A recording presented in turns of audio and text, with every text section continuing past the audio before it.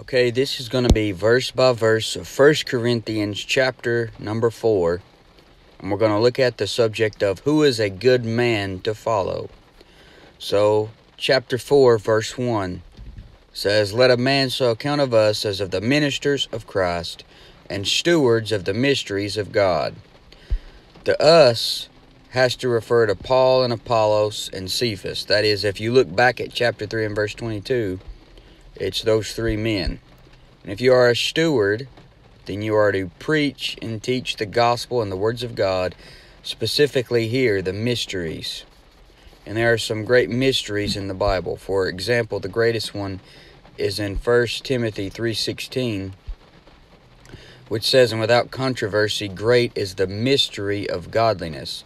God was manifest in the flesh, justified in the spirit, seen of angels, preached unto the Gentiles, believed on in the world, received up into glory." So this mystery has to do with Jesus Christ being God manifested in the flesh.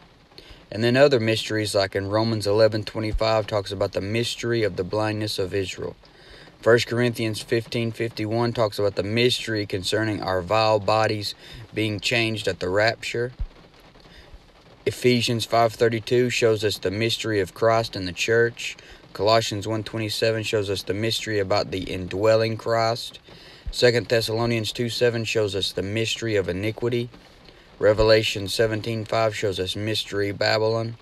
And a faithful steward will try his best to familiarize people with these mysteries as much as possible. And when a church has false doctrine, it is because they aren't faithful stewards of these mysteries, or they've got the mysteries wrong. 1 Corinthians 4:2 says, "Moreover, it is required in stewards that a man be found faithful." So it is a requirement to be found faithful. So a good man to follow is a man that has already been found faithful. In Luke 16:10 through 12, it says, "He that is faithful in that which is least is faithful also in much, and he that is unjust in the least is unjust also in much. If therefore you have not been faithful in the unrighteous mammon, who will commit to your trust the true riches? And if you've not been faithful in that which is another man's, who shall give you that which is your own?" So a good man to follow is a man that isn't concerned with what man thinks. And Paul says in 1 Corinthians 4:3, "But with me it is a very small thing that I should be judged of you, or of man's judgment. Yea, I judge not mine own self." So he said it is a small thing to be judged of them. He isn't worried too much about what they have to say about him. He's worried about pleasing the Lord. And in Acts 5:29 it says, "Then Peter and the other apostles answered and said, We ought to obey God rather than men." So it's about pleasing the Lord. It's about obeying God over men. And Paul says in verse 4 of 1 Corinthians 4, "For I know nothing by myself, yet am I not hereby justified, but he that judgeth me is the Lord." So Paul truly doesn't know if he is faithful.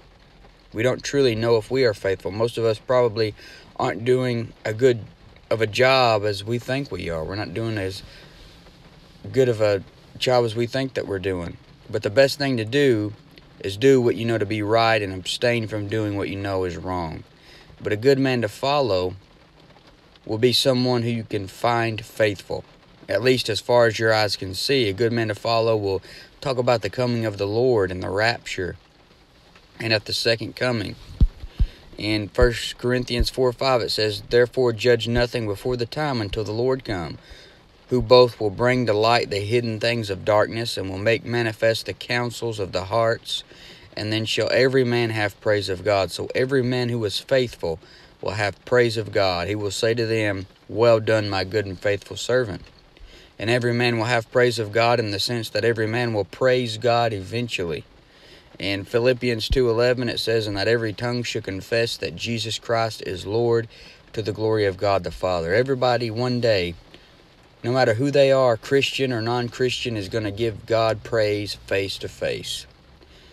1 Corinthians 4:5, "Therefore judge nothing before the time until the Lord come, who both will bring to light the hidden things of darkness, and will make manifest the counsels of the hearts. And then shall every man have praise of God. And these things, brethren, I have in a figure transferred to myself and to Apollos for your sakes, that ye might learn in us not to think of men above that which is written, that no one of you be puffed up for one against another. So Paul is saying, judge nothing before the time. Many times we look at other Christians and compare them among other Christians. We may say this certain preacher will have the most rewards at the judgment seat of Christ, but that's foolish, because Paul said, judge nothing before the time. Proverbs 18:13 said, he that answereth a matter before he heareth it, it is folly and shame unto him. So Paul said the Lord is going to bring to light the hidden things of darkness, and will make manifest the counsels of the hearts. So the Lord knows the motive of every Christian. He knows what every Christian is doing in secret. He can read the heart. You can't do any of these things. You may see a Christian who is in the spotlight doing all these great things. He may be doing all these things for himself, though. And you might end up getting more rewards than him at the judgment seat. It says in Matthew 6:6, but thou, when thou prayest, enter into thy closet, and when thou hast shut thy door, pray to thy Father which is in secret, and thy Father which seeth in secret shall reward thee openly. So, you may have all kinds of people that you don't even know is doing that much for the Lord, yet they're in their closet praying. They're constantly reading their Bible, studying the Bible, memorizing the Bible, maybe even going out winning souls to Jesus Christ, and you don't even know about it. They could get just as much rewards as these celebrity Christians who are always in the spotlight. And when Paul says, I have in a figure transferred to myself and to Apollos for your sakes, notice that word figure. The figure is like what he showed us in chapter 3 when he says, I have planted and Apollos watered.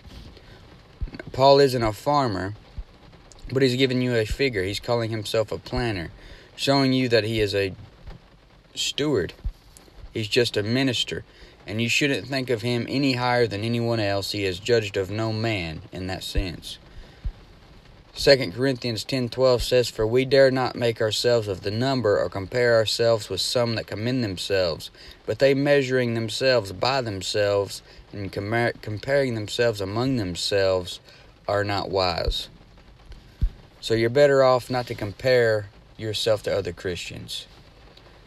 Look at the Lord Jesus Christ and try to follow his example as close as you possibly can, and then you'll be found faithful.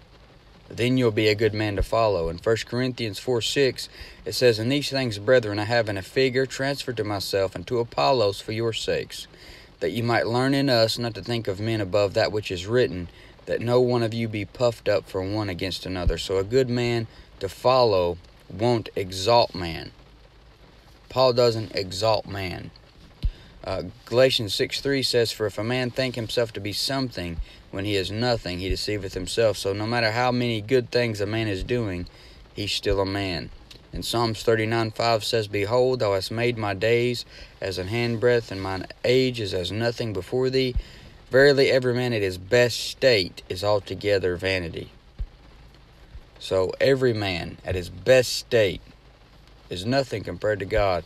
Romans 3:4, God forbid, yea, let God be true, but every man a liar. Now 1 Corinthians 4:7, for who maketh thee to differ from one another? And what hast thou that thou didst not receive? Now if thou didst receive it, why dost thou glory as if thou hadst not received it? Paul says, who maketh thee to differ from one another? Obviously the Lord did. He wants us to be individuals, not clones and copies of each other. And when you realize men are different, you'll be a lot happier. When you realize people aren't just like you and accept them for what they are as your fellow Christians, you'll be a lot less disappointed, because some people have strengths that others don't have. Some people have weaknesses others don't have. God has something different that he wants each of us to do. So verse 7, for who maketh thee to differ from one another? And what hast thou that thou didst not receive? Now if thou didst receive it, why dost thou glory as if thou hadst not received it? So it is good that God made you different. It is him that gave you strength that he didn't give another Christian. He gave you a weakness that he didn't give another Christian. It is him that gave you everything you have. Because it says, "And what hast thou that thou didst not receive?" So why are you acting like you accomplished anything on your own, or gained anything on your own, any reward or anything like that you've gotten? He's the one that caused you to receive it, so why are you acting as if you got it on your own? All the Bible you learned from someone else or from your own personal studies where the Holy Spirit showed it to you directly. Your mind and your eyes had to be opened for you to learn anything that you've learned about the Bible. So it's all from God. 1 Corinthians 4:8, "Now ye are full, now ye are rich, ye have reigned as kings without us, and I would to God ye did reign, that we also might reign with you." So they think they are full, they think they are rich. Paul is being sarcastic here, but these Corinthians, they're like the Laodiceans in Revelation 3:17, which says, "Because thou sayest, I am rich, and increase with goods, and have need of nothing, and knowest not that thou art wretched, and miserable, and poor, and blind, and naked." So they think they are reigning as kings, but this won't take place until the millennial reign, which is after the tribulation and the second coming, and even then, if they stay babies in Christ, they won't have much reign. But Paul seems to be being a bit sarcastic, and a good man to follow is someone who doesn't care to hurt someone's feelings when necessary. And Paul obviously doesn't. 1 Corinthians 4:9 says, "For I think that God has set forth us, the apostles, last, as it were appointed to death, for we are made a spectacle unto the world, and to angels, and to men." So Paul is an apostle, and when he says, "as it were appointed to death," he's referring to the fact that the apostles were always in danger of death. And if you look at 2 Corinthians 11:23 through 28, look at what Paul says here. He says, "Are they ministers of Christ? I speak as a fool, I am more. In labors more abundant, in stripes above measure, in prisons more frequent, in deaths oft. Of the Jews 5 times received I 40 stripes, save one. Thrice was I beaten with rods. Once was I stoned. Thrice I suffered shipwreck. A night and a day I have been in the deep, in journeyings often, in perils of waters, in perils of robbers, in perils by mine own countrymen, in perils by the heathen, in perils in the city, in perils in the wilderness, in perils in the sea, in perils among false brethren, in weariness and painfulness, in watchings often, in hunger and thirst, in fastings often, in cold and nakedness. Beside those things that are without, that which cometh upon me daily, the care of all the churches." So you see, Paul was in danger of death daily. And that's why he says, "as it were appointed to death. For we are made a spectacle unto the world, and to angels, and to men." What Paul was going through was like a movie. Something you'd see in a movie, and even he was made a spectacle to the angels even. And he goes on to say in verse 10, "We are fools for Christ's sake. But ye are wise in Christ. We are weak, but ye are strong. Ye are honorable, but we are despised." Paul was made a fool for Christ's sake, not for his own sake. He wasn't doing all these things to get credit for the world. He was trying to get as close to God as he possibly could, do as much as what God wanted him to do as he possibly could. Once again, Paul seems to be using sarcasm because to make the Corinthians realize they aren't all that great. He's saying, me and the apostles ain't too good here. He says, "But ye are strong, ye are honorable, but we are despised." He's saying we are weak, but ye are wise in Christ. He's saying we are fools for Christ's sake, but ye are wise in Christ to the Corinthians, because, they think they're so good, so he's using sarcasm here. He's saying, me and the apostles, we're not too good, but y'all are great. He's trying to make them realize just how puffed up they are. Now, verse 11, "Even unto this present hour, we both hunger and thirst, and are naked, and are buffeted, and have no certain dwelling place, and labor, working with our own hands. Being reviled, we bless. Being persecuted, we suffer it." So, as an apostle, Paul has been through some things. He would have some stories to tell. As it says about Moses in Hebrews 11:25, choosing rather to suffer affliction with the people of God than to enjoy the pleasures of sin for a season. That's how Paul was. Paul had been caught up to the third heaven. He's seen things that the Lord told him not to tell anybody about, so he knew what was waiting for him on the other side. So this, along with the fact that he didn't have a wife or a family, it led him to go all out for God and not even worry about his life. And he says in Philippians 1:23, "For I am in a strait betwixt two, having a desire to depart and be with Christ, which is far better. Nevertheless, to abide in the flesh is more needful for you." So he had a desire to go ahead and be with the Lord, but he knew some people needed him down here. And that's a good person to follow with that attitude. On his journey down here, he went through times of hunger and thirst and had no certain dwelling place, as the verse said. His occupation was tent making, and probably had to make his own roof over his head many times. And he said there in verse 12 that he worked with his hands. Paul is all about working with your hands. And that's a good person to follow, someone that will work. Someone that's on time for work. Someone that doesn't miss work over every little thing. And he says in 1 Thessalonians 4:11, "And that ye study to be quiet, and to do your own business, and to work with your own hands, as we commanded you." So Paul is a worker. He labors in the word and doctrine, and much study is a weariness to the flesh. 1 Corinthians 4:13 says, "Being defamed we entreat. We are made as the filth of the world, and are the offscouring of all things unto this day." So even though people defamed him, they slandered and spread lies about him, he still entreated. That is, he prayed for them. And that's a good man to follow, someone who loves man so much that he prays for his enemies. He's made as the filth of the world, because the world loves to call evil good and good evil. So the Apostle Paul was made as the filth of the world in the eyes of many men that put darkness for light and light for darkness. So they would say Paul is wicked, but someone like Taylor Swift is just great, or someone like Ariana Grande, or Travis Scott, or any of these other wicked people that they worship, or whoever they're worshiping now. That is actually the filth of the world. The drag queen story hour stuff, that's the filth of the world. That's not something good and great as the world portrays it as. That is actually filth, but Bible-believing Christianity is seen as the filth of the world. Paul calls himself the offscouring of the world. He was refused, despised. People loved to hate him. In Lamentations 3:45 and 46, it says, "Thou hast made us as the offscouring and refuse in the midst of the people. All our enemies have opened their mouths against us." So just like the Apostle Paul was spoken of by the world, they spoke against him. A true Bible-believing Christian, if he says what he really believes, the world's going to speak against him too, and that's a good person to follow.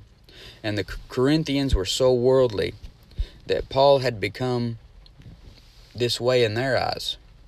Imagine a rough preacher like Danny Castle or Donnie Dalton or Ruckman or someone like that getting up at a T.D. Jakes church or a Joel Osteen's church this Sunday and preaching. That's probably what it was like when Paul preached to the Corinthians. Something like that. It was not like when Kanye West got up there and preached at Joel Osteen's church. It would be like one of these rough guys out there getting up and preaching at Perry Stone's church, or as one of these rich mega churches, Rick Warren type churches. Imagine that. Imagine if they got up there. Imagine if someone like Steven Anderson got up and preached at T.D. Jakes' church. Imagine the outcome of that, what the people in the crowd would be saying. You have someone rough that's preaching the Word of God, preaching against sin, hard against sin, get up there, and imagine the look on people's faces. They're going to say this guy is full of hate and all this stuff. Now, 1 Corinthians 4:14, it says, I write not these things to shame you, but as my beloved sons, I warn you. So Paul got a little rough, but he spake the truth in love, and he's not trying to just shame them or something. In Galatians 4:16, he says, Am I therefore become your enemy because I tell you the truth? Many times a good man to follow is going to seem like your enemy, but he's just trying to make you better. And he says, as my beloved sons, I warn you. One of the best friends you can have is someone that will warn you. In Acts 20:31, he says, therefore watch and remember that by the space of 3 years I cease not to warn every one night and day with tears.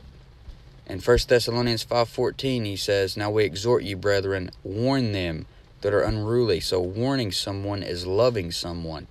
They are his beloved sons, as he calls them, and this is because he himself won them to the Lord. And although he didn't want a spiritual title like father, he was in a sense their spiritual father because he won them to the Lord. 1 Corinthians 4:15 says, for though ye have 10,000 instructors in Christ, yet have ye not many fathers, for in Christ Jesus I have begotten you through the gospel. Even though they had a bunch of big-shot instructors leading them the wrong way, it seems Paul is the one who gave them the gospel. He is the one that told them about the death, burial, and resurrection, and how we are saved by grace through faith without works. And he says in verse 16, wherefore I beseech you, be ye followers of me. Don't just follow anybody. Don't just go to any church. Follow the right man. Hang around the right people. Make sure they are King James Bible believers. Make sure they are separated from the world. That's who you want to follow.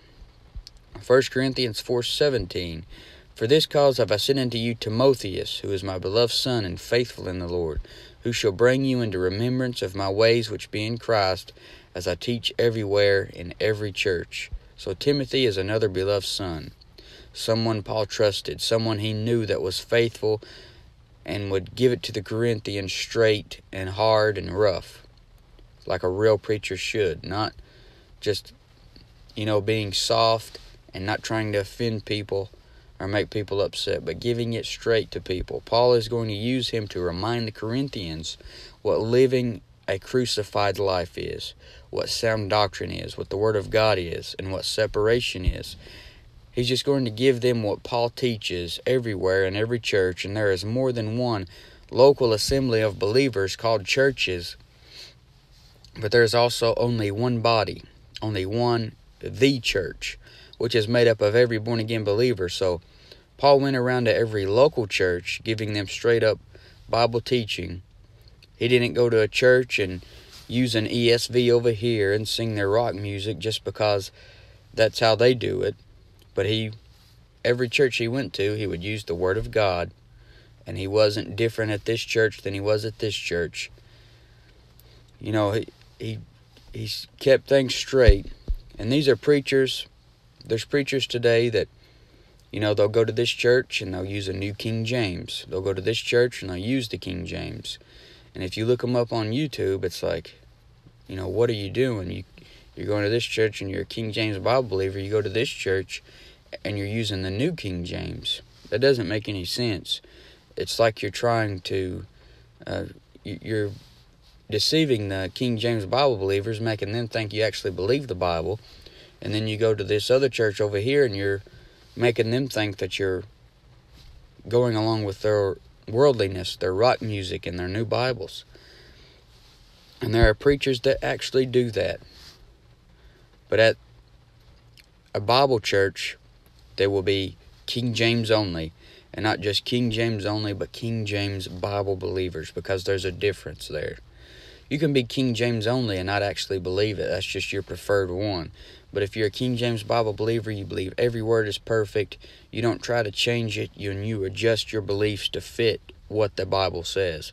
But at the worldly church, they'll ditch the Bible and use the ESV or a NKJV and sing along with the rock music. But Paul wouldn't do that if he was here today. And a good man to follow will not do that. Now it says in verse 18, now some are puffed up, as though I would not come to you. So they were like, Paul ain't going to come back here and mess with us. They thought they knew more than Paul. But no matter how much you learn, you still have less experience than someone who has been at it much longer. Even if you surpass someone in Bible knowledge, if they've been at it a lot longer, you still can learn from them because of their experience. They got way more experience. 1 Corinthians 4:19 says, "But I will come to you shortly, if the Lord will, and will know, not the speech of them which are puffed up, but the power." So notice Paul says, if the Lord will. Always keep in mind that you don't have a clue what is going to happen tomorrow. James 4:14 through 15 says, "Whereas you know not what shall be on the morrow. For what is your life? It is even a vapor that appeareth for a little time, and then vanisheth away. For that ye ought to say, if the Lord will, we shall live and do this or that."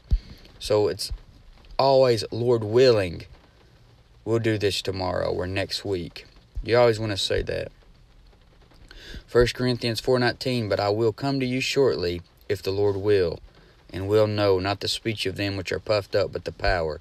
So he won't know the speech of them when he gets there, because they won't say what is really on their heart to his face. But he will know their power. Their power has to do with if they're preaching Christ crucified, because that's the power of God. Romans 1:16, "For I am not ashamed of the gospel of Christ, for it is the power of God unto salvation to everyone that believeth, to the Jew first, and also to the Greek." Now verse 20, "For the kingdom of God is not in word, but in power." So the power is in the gospel, and you get in the kingdom of God by trusting in Jesus Christ and his death, burial, and resurrection to be your payment for sin. It's only through his shed blood that it's possible for you to get into the kingdom of God. Now verse 21, "What will ye? Shall I come unto you with a rod, or in love, and in the spirit of meekness?" He's going to come to them with a rod, or in love, or in the spirit of meekness, depending on how they accept this message that you just read here in chapter 4. But this has been verse by verse of 1 Corinthians chapter 4.